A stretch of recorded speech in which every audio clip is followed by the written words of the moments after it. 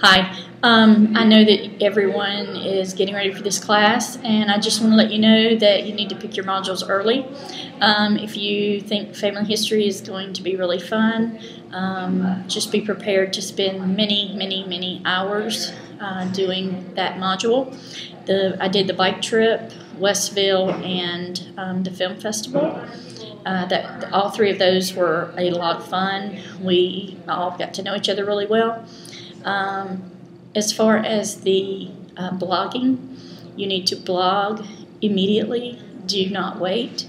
On your blogs, you need to make sure that you're very thorough and that you make them lengthy. You will be being peer assessed, and the amount of blog, how much you say, the word count will be in there. So you need to make sure that you are aware of that. Also, you need to be punctual. He tells you this, but you need to understand, do not be late.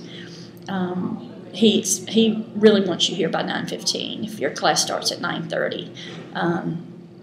Later than that, he looks at you as being late. Don't miss class unless it's an absolute emergency, because he will take off for that as well. So unless you just absolutely have to miss class, do not miss class. Can't stress that enough. This class is hard. It's a heavy load. You have to open up your mind. Don't argue. You don't want to have a bad disposition. But it was fun, and good luck.